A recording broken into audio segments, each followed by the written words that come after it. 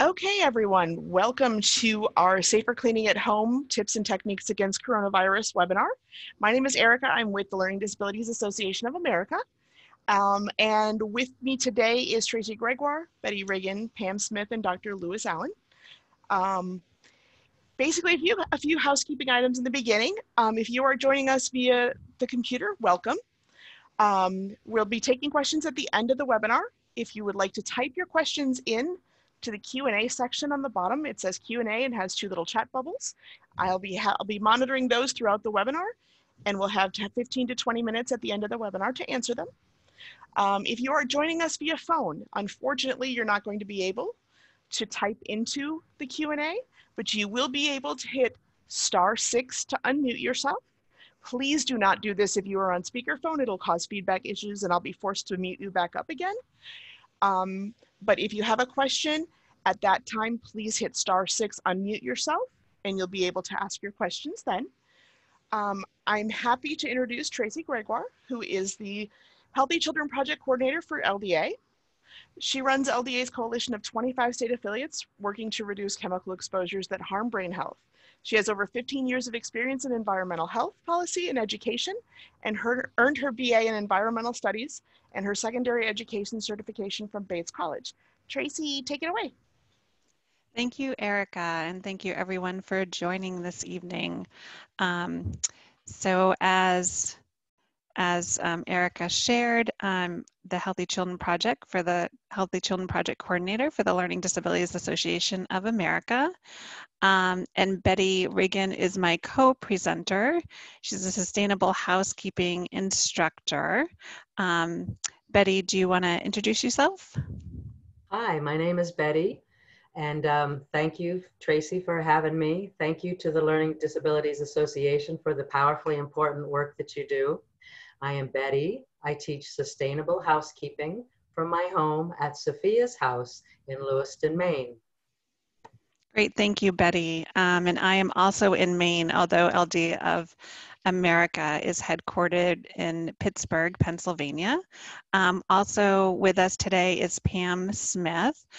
She is muted at the moment, but she is a nurse and is part of LDA of Texas, and also Healthy Children Project volunteer. So thank you, Pam, for joining us today. And on the phone, we have Dr. Lois Allen, who's with LDA of Utah, who's a retired pediatrician. And so Pam and Dr. Lewis are here to help with any medical questions during the Q&A at the end of this webinar. And Tracy, Dr. Allen is muted, but he will be unmuted for any medical questions that you need him to be. Great, thank you, Erica. Mm-hmm. So just a little bit first about the Learning Disabilities Association of America. LDA of America mission is to create opportunities for success for all individuals, both adults and children affected by learning disabilities through support, education, and advocacy. You might be wondering why LDA is talking about cleaning and disinfectants. The reason we are doing that is because our Healthy Children Project, which I run, works to prevent exposure to harmful chemicals that are linked to learning, intellectual, and developmental disabilities. So any of those disabilities that are linked to neurological harm or neurological challenges. And we work to protect the health of all families from unnecessary toxic chemicals in our products, food, water, and air.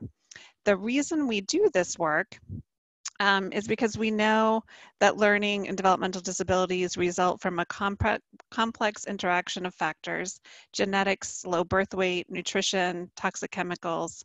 But we also know that early exposure to chemicals, including prenatal and early childhood exposure, can harm brain health, even from low doses of harmful chemicals. We also know that the National Academy of Sciences states that environmental factors, including toxic chemicals, contribute to over 1/4 of these disabilities. So that's a little bit about why LDA does this work. Few disclaimers before we get going. Betty and I are not healthcare professionals, scientists, or experts on viruses. We did research heavily and spent many hours looking online at credible sources to get the latest information on the coronavirus and how to protect yourself. And we also do a lot of work on harmful chemicals and know quite a bit about chemicals and cleaning products as well as other products that might be in your home. We're going to focus this webinar on how to protect yourself from coronavirus. We are going to go over some of the information that you probably heard a lot, but is worth repeating. We're going to talk about how to identify and use safer cleaners and disinfectants to limit your exposure to some of these harmful chemicals. And we're also going to talk about proper cleaning technique, which I'm really excited about because I've joined other webinars on the coronavirus and cleaning, but one thing a lot of folks don't talk about is proper cleaning technique, and that goes a long way to protect yourself from coronavirus as well as other viruses and also bacteria and other things that make us sick. We are focusing on home cleaning today and not schools, childcares, workplaces, or other public places. The main focus is on cleaning and cleaning techniques and limiting, like I said, your exposure to harmful chemicals. But some of the resources are still helpful for other places, but our focus is on your home. So first, some terminology from Betty. Okay, so we are going, throughout this workshop, we're going to use the Center for Disease Control's definition for cleaning and disinfecting. So cleaning refers to the removal of dirt and impurities, including germs, from surfaces. Cleaning does not necessarily kill germs, but by removing germs, it decreases their number and therefore any risk of spreading infection. Now, disinfecting works by using chemicals. For example, the EPA registered disinfectants to kill germs on surfaces. This process does not necessarily clean dirty surfaces, nor remove germs, but killing germs remaining on a surface after cleaning, further reducing any risk of spreading infection. So now when we refer to germs, we mean all the biological creatures that you are protecting yourself and your family against by cleaning, whether it be virus, bacteria, mold spores. Throughout this workshop, we will mostly be referring to the COVID-19 virus. Now, the explanation of what a virus is paraphrased from a New York Times article dated March 13th of 2020 called How a Coronavirus Hijacks Your Cells. So, a virus is not a living creature, but a very small bundle of DNA and RNA protected in a bubble of oily lipid molecules. And a lipid is a type of fat. So when the virus enters the body, either through the nose, through the mouth, or through the eyes, it attaches to a living cell and it hijacks it. And it uses the cell to make proteins that keep the immune system from attacking, while it also uses the cell to make more copies of the virus. So eventually, the infected cell dies and millions of viruses are released from the mass of dead cell material.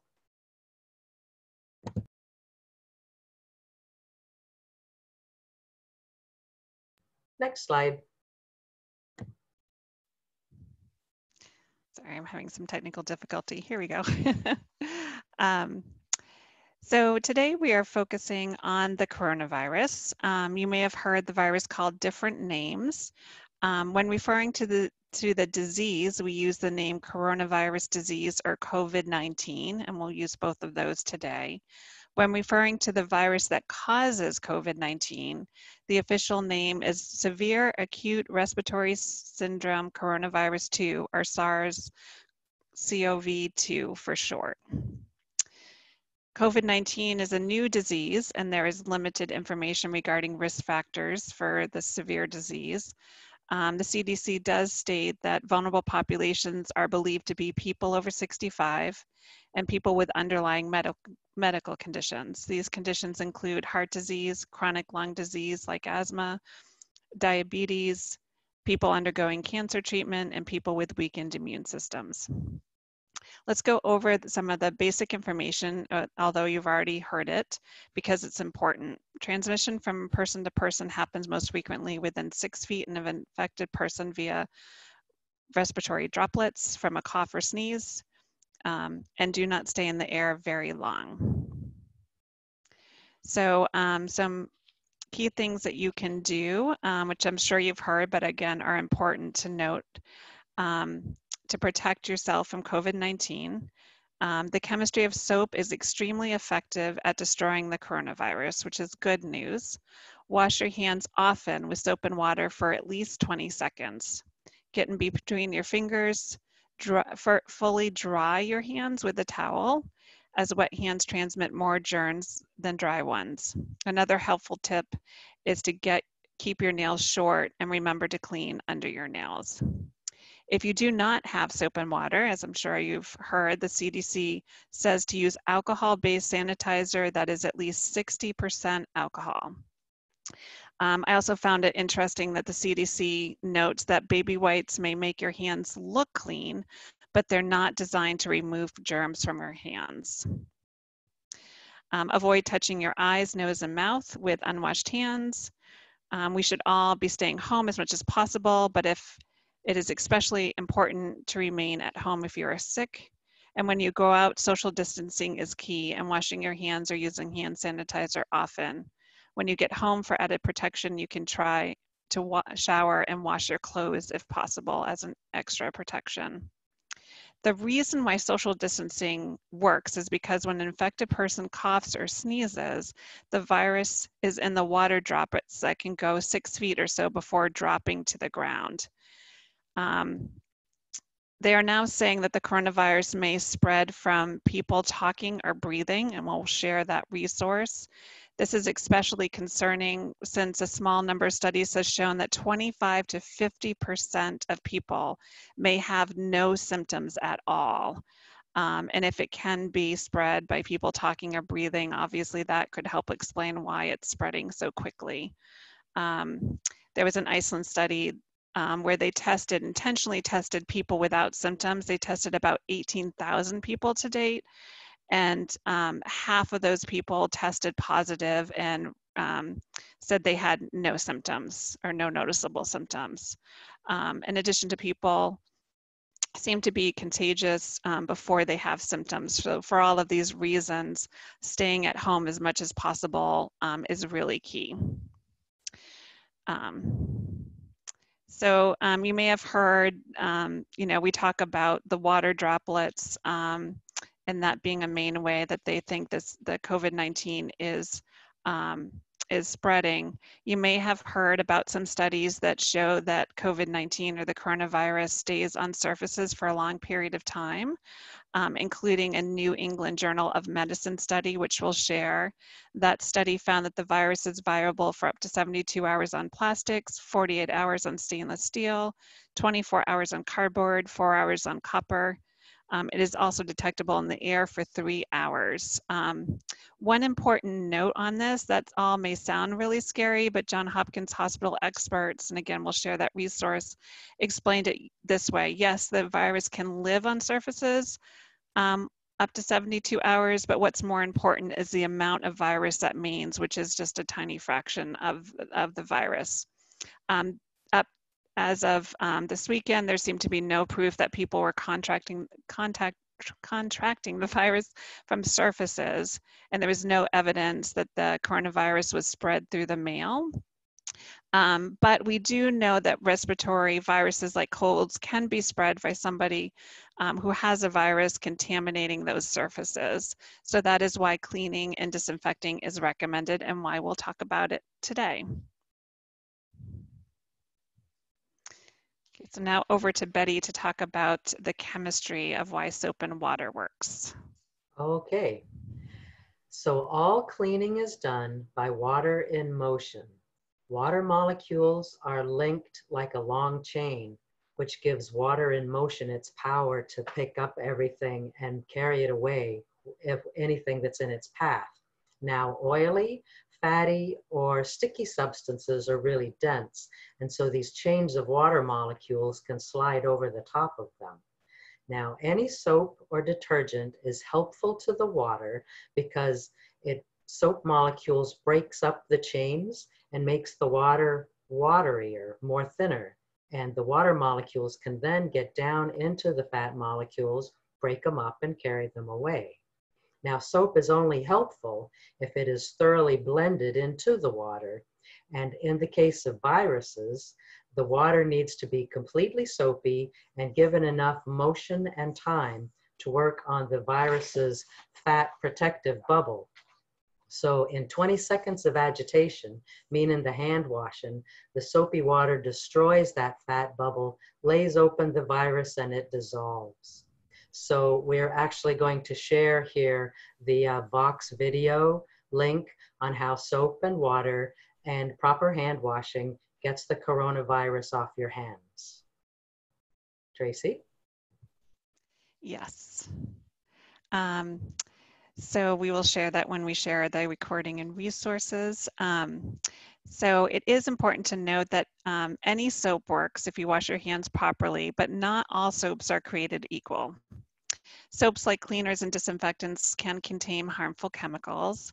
The CDC states that there's no proof that antibacterial soaps work better than regular soap, and antibacterial ingredients have harmful chemicals in them.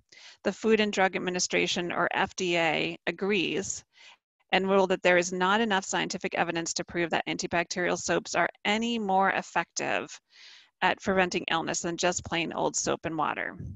The FDA even banned some antibacterial ingredients because there is no additional health effects and there might be actually harmful effects to those antibacterial chemicals. In addition, too much use of antibacterial agents increases antibiotic resistant bacteria, which is obviously a big problem. So our advice is to please skip the antibacterial soaps and just use soap and water. There can be other harmful chemicals in soaps and everyday household cleaners, including ingredients like phthalates, which are linked to neurological harm and are often used as fragrances. So if an item says fragrance, it's probably a synthetic chemical and most likely one or more phthalate chemicals in it. Triclosan and other antibacterials should be avoided, as well as parabens and some of those other chemicals. So finding a soap that has less ingredients in it, and just knowing that you need to get as much sudsy water going and wash your hands for at least 20 seconds is our recommendation. So before we get into cleaning and disinfecting, we need to remember that disinfectants and cleaning products can be poisonous. The World Health Organization, or WHO, warns about early exposure to chemicals during childhood, which I've talked about earlier. One of the main sources of poisoning is household cleaning products. And I looked up the 2018, which is the most recent stats for poison control, and they stated that many of these products contain harmful, even poisonous ingredients. In fact, in 2018, over 7% of poison control calls were cleaning product related. And in this chart to the right, you'll see that 11% were prescriptions or non-prescription medications, but the second leading cause of calls to poison control was the household cleaning substances, which is kind of scary. And then cosmetics and personal care products, believe it or not, came in third. So we're encouraging you to select products carefully and always store products out of reach of children, and don't mix ingredients like bleach and ammonia. It could be deadly. So with some other precautions we would like to share, the majority of popular disinfectants found in your average store, like grocery store or department store, or at least until recently when things started to be selling out, contain either quaternary ammonium chlorides, which we'll call QUATS for short, QUATS, or chlorine bleach. So a lot of these products contain either QUATS or chlorine bleach. While effective, these ingredients are often overkill and have really potent toxic chemicals in them. The EPA List N is a list of products that they believe are effective against the coronavirus based on data and other coronaviruses that are out there and research that has been done. This list seems more geared towards use in a more professional setting, and many of the product active ingredients are actually pesticides. In fact, soap cannot be on their list because it's not a pesticide and it's not regulated by the EPA. In our opinion, many of these products should be reserved for professional use and should not be used in our homes unless absolutely needed, and when used, should be used sparingly and with great caution. And we'll go over some of that. The good news is that there are safer options that are less toxic, which Betty will talk about soon. There are many health hazards associated with chlorine bleach. Bleach is a significant lung and eye irritant. Extended exposure can cause chemical burns on the skin. In terms of cleaning products, it is a leading cause of chemical eye injuries in children in the US, and in the cleaning products category, which I went over the 7% for the 2018 stats, it is also the leading reason people call poison control. If you do choose to use bleach, please, please, please be careful. Wear gloves when using bleach and never mix it with ammonia. That could be deadly. You only mix it with water. We also read to be careful with urine, as urine is ammonia, so flush the toilet first if you're using bleach in the toilet. The Center for Disease Control and Prevention recommends a diluted bleach solution of 1/3 cup bleach per 1 gallon of water. It is also worth taking a moment to talk about QUATs and Women's Voices for the Earth, which again, another resource we'll share with you by email, goes into QUATs a lot more, but QUATs, the active ingredient often shows up in the ingredient list as alkaline, dimethyl, benzyl, ammonium chloride. And again, we'll share that with you. QUATs are overkill and harmful and are potent skin and lung irritants and are linked to asthma, reproductive harm, and possible birth defects. Widespread use of QUATs, which unfortunately are in a lot of products that are sold on store shelves, is contributing to the global problem of antimicrobial resistance. So there's really resistant strains to antibiotics and superbugs that cannot be controlled with antibiotics. I also just want to mention briefly some ingredients that have not been shown to be effective against coronavirus, even though they are safe. Include vinegar, which a lot of people use for home cleaning, which is great and good for cleaning in general, but it has not been shown to do anything against the coronavirus. In addition, some people are talking about using drinking alcohol like vodka as a cleaner, and even though vodka might be up to 80% proof, that is only actually 40% alcohol and doesn't meet the 60% guideline for the CDC. So we're discouraging people from using alcohol, drinking alcohol as well. So now, after all of that, we can finally get to cleaning, disinfecting, and proper techniques. Okay, so now we know the terminology, the key information on the coronavirus. We know why soap works and the ingredients to try to avoid. So now we're going to get to the cleaning. So let's remember the definition of cleaning. It's the removal of dirt and germs from surfaces. Cleaning alone does not necessarily kill germs, but by removing germs, it decreases their number, and it is a really important step before disinfecting. Cleaning is all about technique, which we mentioned very few people are talking about that. So now we're going to talk about that. Tools and techniques for cleaning. Next slide. To save money and the environment, use washcloths instead of paper towels. And after having a cleaning business for many, many years and now teaching it, this is the technique that I've come up with that's most cost-effective and most efficient. So if you'll take a washcloth, just a regular washcloth, fold it into quarters, because that's about the size of your hand, and that's really all you can control when you're going to clean. So be mindful that you have to keep a clean cloth to the surface that you're cleaning, because you cannot clean with a dirty cloth. You're only going to smear the dirt and germs around.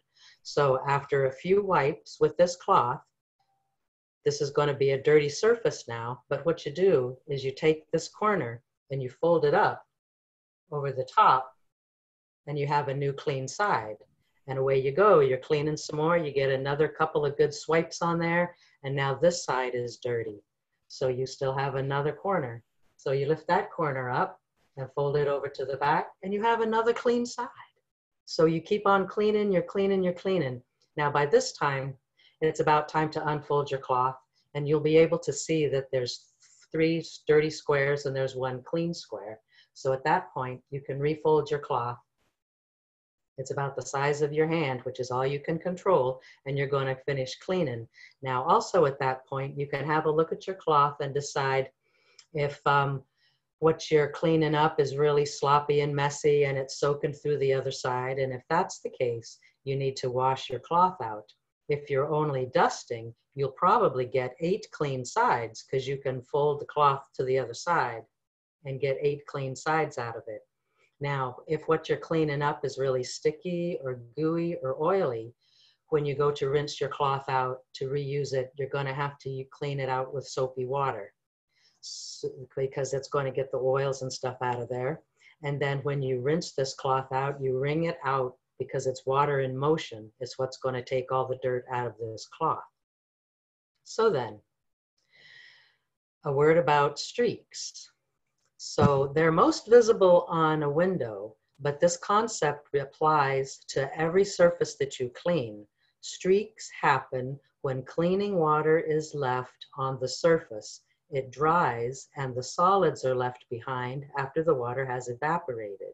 So now these solids are anything that you intended to be cleaning up, dust, grime, germs, and there is some advertising that tells you that their product is going to give you a streak-free shine. They are lying to you. Streaks are about technique, not product. So to eliminate streaks, I suggest that you have your cleaning cloth in one hand, and then in the other hand, you have a drying cloth. Clean the surface and then dry the surface. Drying is the last step to cleaning, and do not leave this step out. After your cleaning cloth now is spent, you've rinsed it out a bunch of times and it's just doesn't seem like it's going to do the job anymore. You can put it in the laundry basket and use your drying cloth now as your cleaning cloth. Then get a fresh, dry, folded cloth into quarters and continue cleaning. So now a word about spray bottles. Most cleaning products are sold to us in spray bottles, and when using cleaning products, spraying them through the air to reach the surface to be cleaned is the least desirable method of application. Many household cleaning chemicals are volatile. Now the word volatile means they evaporate quickly into the air. So this pretty much guarantees that you're going to breathe it in and you're losing a lot of the product to evaporation. So I suggest that you use a squirt bottle and squirt the cleaner onto your cloth. This is much safer, it's a more direct application, and you continue to be in control of the process. But you always, always label your squirt bottles with the name and the active ingredient in the cleaner. Now then, using a squirt bottle applies when you're using general cleaning products. In the case of disinfecting, however, the disinfectant must completely coat the pre-cleaned surface and remain wet for 10 minutes for the disinfectant to be effective against this virus. In the case of spray bottles, then, it is the most effective way to completely coat the surface. Okay, so next slide, please. When and why to disinfect. Okay, I'm just really going to read these notes because I don't want to miss anything. This is just so important. So typically disinfecting is not part of routine cleaning. Keeping surfaces, kitchens, bathroom clean with soap and water or a non-toxic multi-surface cleaner and using good technique is adequate to keep a safe, clean, and comfortable home in most situations. But this pandemic is anything but normal. We know COVID-19 lives on surfaces. We know there are many people who are more vulnerable and need more protection. And many of us are going to have family members in our homes that have the virus. So let's talk about the disinfecting again. Disinfecting works by using chemicals to kill germs on surfaces. This process does not necessarily clean dirty surfaces or remove germs, but killing germs remaining on the surface after cleaning further reduces any risk of spreading infection. Now remember to clean the surface first before disinfecting to get the best results. Now, for many items in your home that are touched the most, like doorknobs and door jambs, it's really not practical to use enough soap and water to clean that surface. You would have soapy water everywhere. So disinfecting is ideal for those surfaces. Now the CDC recommends including these items touched the most often by people, like doorknobs, counters, electric devices like cell phones, light switches, keyboards. Our homes are full of them and everybody touches them often. And these surfaces need to be disinfected often to kill the virus because soapy water is just not practical. Electric devices and electronics just can't stand the water. So they need to go right straight to being disinfected. Okay, so now a word on how often to disinfect. Okay, so during this virus crisis, we're asked to only call our doctor if we have symptoms and to only go to the hospital if we have shortness of breath. So the vast majority of these cases of illness, people are going to be at home. So the CDC is suggesting that we disinfect commonly touched surfaces often. That light switch, for instance, is only disinfected until somebody with germy hands touches it. Surfaces are only disinfected until a sick person breathes over it, so prevention is everything. Wash your hands with the soap and water. If there is a possibility that you're sick, wear a mask if you're moving around your home. Isolate in one room to protect your household.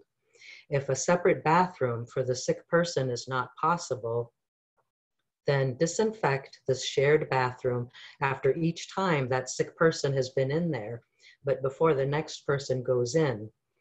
But do wait as long as possible after the sick person has left to let those breathed respiratory droplets settle out of the air. Next slide, please. Safer disinfectants. Phew. Just like soap, not all disinfectants are created equal, and we know that some of these are more harmful given their ingredients. Now, our homes are going to be constantly bathed with these disinfectants for months to come, so it's important to select safer, non-toxic disinfectants whenever possible. There are several less toxic products that appear both on the CDC list of improved disinfectants against the virus and on the Environmental Working Group's list of safer products. And it's also important to note that the CDC continues to update their list of new disinfectants that they are approving as being effective against the virus. Now, so the active ingredients in these safer products are alcohol, hydrogen peroxide, thymol, lactic acid, and citric acid. They are effective and safer than chlorine and ammonia. So in the case of the disinfectants now, adequate time is required to allow the disinfectant to get through that fatty barrier to reveal the virus inside. So disinfectants don't require as much moisture and as much agitation to do their job, but the surface does need to be wet with the disinfectant for several minutes. In fact, the EPA's site says up to 10 minutes, depending on the product of the active ingredient. So we're recommending that you just leave the disinfectant on for 10 minutes to err on the side of caution. Now, alcohol, like as in a hand sanitizer, breaks up the fats, so it will clean both the fingerprints, the oils from our fingers, and dissolve the protective fat bubble around the virus on these surfaces. But when using alcohol, the surface has got to be wet long enough, and the alcohol needs to be left on the surface for that whole 10 minutes. Now, if you're also cleaning and disinfecting at the same time, there does need to be a little agitation, meaning a little wiping, for the alcohol to be both effective for cleaning and disinfecting at the same time. So now the cool thing about hydrogen peroxide is that the CDC says it deactivates the rhinovirus, which is actually harder to kill than the coronavirus. And I just happen to be a big hydrogen peroxide fan. So there have been several successful tests of hydrogen peroxide and alcohol on human coronaviruses. Now, not the COVID-19, but SARS and MERS and similar viruses die, my darlings, with the hydrogen peroxide or the alcohol.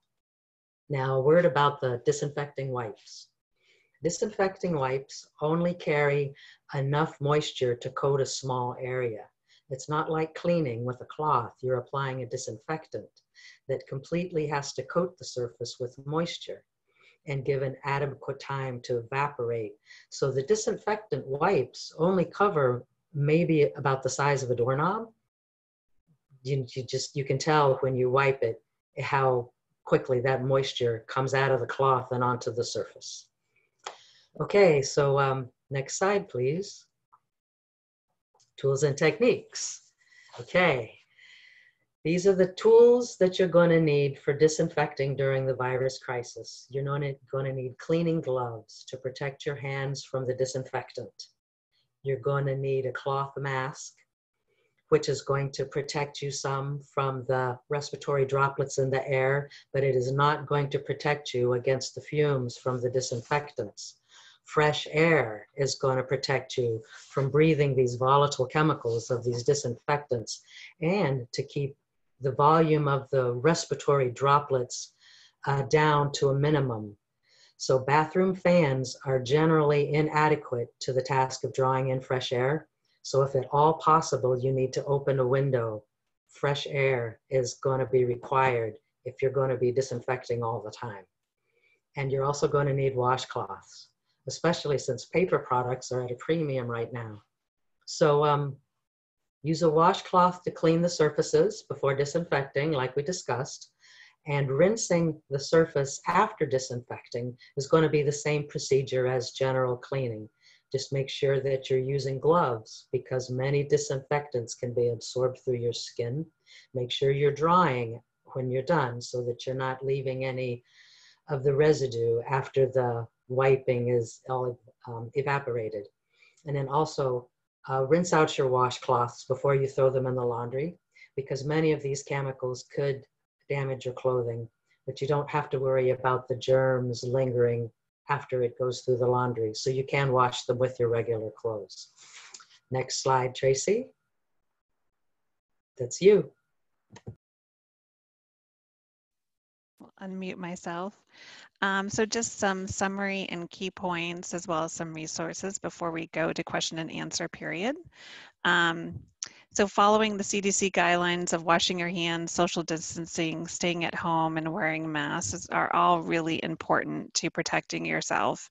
And obviously, if most people in the home are staying, or all people in the home are staying home, you're not going to be bringing germs into the home and needing to disinfect all the time. General cleaning is an important defense against the virus, and knowing how to clean effectively with good technique, thank you, Betty, is really important and something that most people do not talk about. When you do use a disinfectant, selecting the safest possible options like isopropyl alcohol, hydrogen peroxide, thymol, lactic acid, and citric acid are all really important. And avoiding the most toxic disinfectants like quartz, chlorine, and chlorine bleach when possible is also very important. We will get through this, and LDA is a source of information for you, so please let us know how we can help.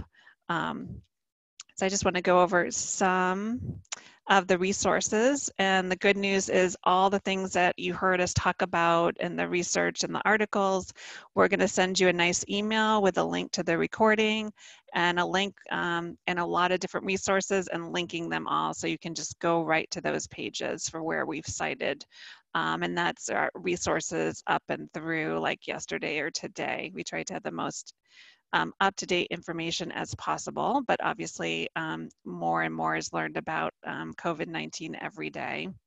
So some of the resources that we'll highlight for you and send in that email include the Healthy Children Project. We have our own program website, healthychildrenproject.org, and ldofamerica.org also has a lot of great resources, including how to support your kids or that might have special needs and IEPs and 504s during this time and what you can do to support them. So there's a lot of resources on our general webpage as well.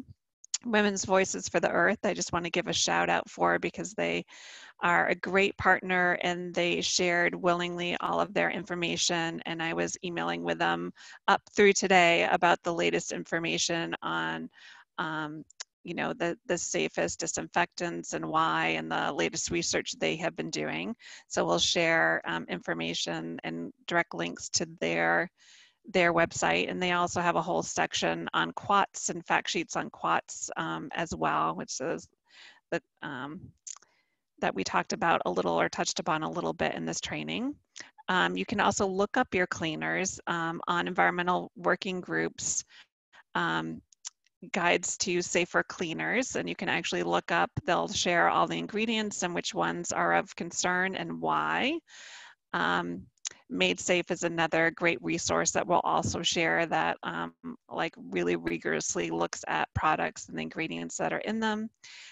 This training was actually partly in honor of Healthy Schools Day, which is today, and Healthy Schools Week. And Healthy Schools Network has a lot of resources, and we'll share those. CDC obviously has a lot of resources on the coronavirus, and we have the poison control website. And like I said, we have many other resources that we'll share by email that we touched upon in this training today. So now we would love to open it up for questions. And I know Erica's been kind of keeping an eye on the Q&A box, and there might be some. There are a few questions and a couple of statements that our participants have made. Thank you very much for that. Again, if you want to ask a question of our participants, please use the Q&A box or the chat box, and I will see that and give them the questions. Our first question came early on in the presentation when you mentioned the EPA list, and it says, what do you mean the EPA list only has pesticides on it?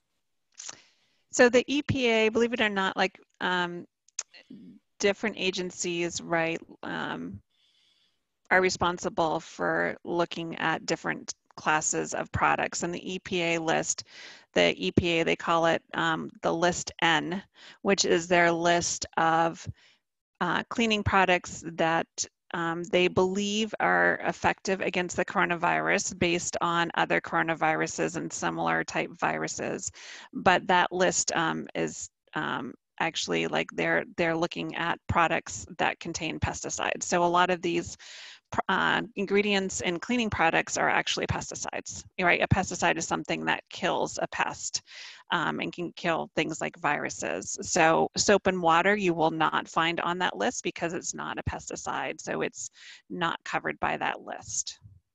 And we'll send a link to that. And it's also important to note when you go to that list, they're updating that every week with new products and trying to fast track ones that they think might be most effective against the coronavirus. And a cool trick when you go to that list, because it's got hundreds of products on it, they actually list like the active ingredient, the product name, and there's a little arrow that you can push and you can sort by the active ingredient. So if you want to see all the products that have lactic acid or citric acid on it, you can do that. If you want to look at all the 7th generation products, you can go to the column that says product name, and you can click on that arrow and it will sort that list by the product name. So it's a really handy resource, but it's mostly got ingredients, pesticide ingredients in those products. Okay, we have some feedback from Claire. Thank you, Claire. EPA registers disinfectants approved for specific target organisms. Not all disinfectants will attack germs. In the supermarket, be sure to read the label to see what target organisms are listed. There's lots of coronavirus listed on those. Disinfectants are pesticides. Please never ask children to use disinfecting wipes. Right. Absolutely. Yes, and I believe that's probably Claire Barnett from the Healthy Schools Network. Absolutely. Yes. And yes, chlorine, and we'll share that resource. Chlorine wipes, I'm so thankful. My son, who's 11, he's on the autism spectrum. They do not use chlorine wipes, and I'm so thankful because they often do have kids, right, wipe things down like the tablets and computers and stuff, and you do not want kids using that. And in general, you probably don't want kids using cleaners either, and you want to be very careful when they are using them and selecting those very carefully, because obviously we teach our kids to clean. But yeah, don't be giving kids chlorine wipes, Clorox wipes. Those are not good for them to be touching with their hands. Okay. I have a new question. Is Lysol spray a good disinfectant? It is on the list, but it's got some pretty nasty chemicals in there. And they're like the ones we went over, the hydrogen peroxide, the isopropyl alcohol, the lactic acid, the citric acid. Those are safer ones to use. And unfortunately, a lot of the cleaning products also have quats in them. And we can send out that long name that quats are under, quaternary. I even forget it. I have to look it up myself. But like, you have to be diligent and look at the labels, or look at EWG or Women's Voices for the Earth, and look for some ones that they suggest.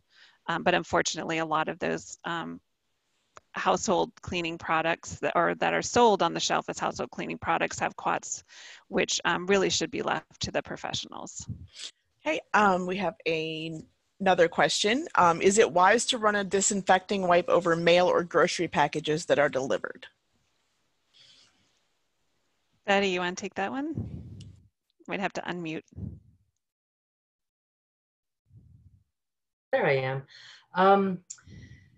The thing about the virus, and you may double check with me on this, Tracy, but when the virus comes whooping out of somebody's mouth or nose, and it lands on anything fibrous, whether it's paper, cardboard, carpeting, the virus is really sticky. It's got that fat protective coating on it. And so it kind of gets hung up in the fibers. So the virus can live on these surfaces for however many hours they've determined in a laboratory setting. But when your finger now comes back to touch that, you're picking up really a very small amount of what's on that paper. So, and there's been no indication that anybody's getting it through the mail, which is on paper. And the mailman is handling all the paper, and it's going to touching all the doorknobs in your neighborhood. So is it wise? Perhaps wise. Is it necessary? Perhaps not. It's really difficult to say, especially since we're really early on this virus. But I live in an apartment building, and there are very many of us that are over 60. Several of us have Hep C. There's a couple of heart issue people in this building. We have a diabetic here. And the rules of the building are that we have groceries delivered to us by a volunteer that's young and strong and with no problems going out. Thank you for the volunteers. But we do wipe down all of the packaging. For me, I always like to wipe down the packaging anyway, because all of this product has been traveling in the bed of a truck, like maybe 5 trucks by the time it gets to you. So anything, I wipe anyway. And I also wash my vegetables and fruits. So I'm thinking, yeah, to be on the safe side. Yeah, and Pam, Necessary, maybe not, but you know, that's really a gray area, and it's a great question.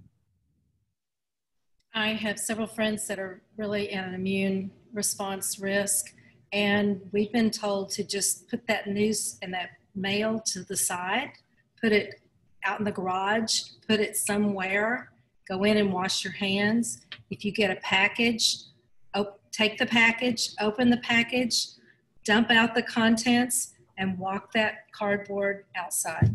Mm-hmm. And so we just kind of give it, there's nothing that has to be opened right away. And usually it just kind of sits for a couple of days and then we open it. I mean, we have them in stages now. Right. Right, and Just one more little piece on that. These viruses do not have superpowers. They don't jump and they don't fly. They're not coming after you. You know what I'm saying?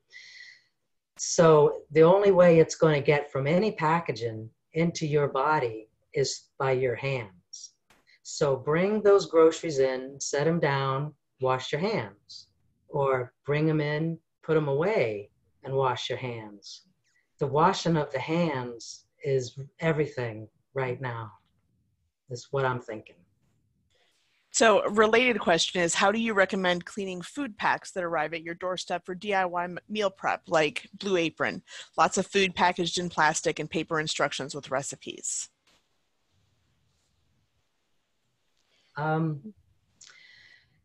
Well, just like we talked about, soap and water, it takes some rubbing, it just as if you were washing your hands. That will dissolve any of those tiniest little molecules that just happen to be on there. Wipe them down with like a alcohol disinfectant wipe. They do generate a ton of packaging, that's for sure. I've seen them a couple of times. I don't usually buy them, but yeah, just the virus, apparently, from what Tracy said, it does last on plastic for quite a while.